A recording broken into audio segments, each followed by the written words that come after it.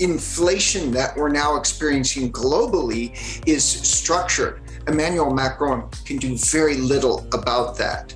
So this will continue to weigh on him, and we're going to see in the short term, this is going to remain a big issue in the legislative elections. And I think what he's got to do is he's got to continue his campaign. He's got to go out, continue to shake hands, continue to dive into the crowds. If he goes into the Elysee Palace and does foreign policy, and with his technocrats implements a series of reforms, there will be protests on the street because the cost of living is high and people are suffering.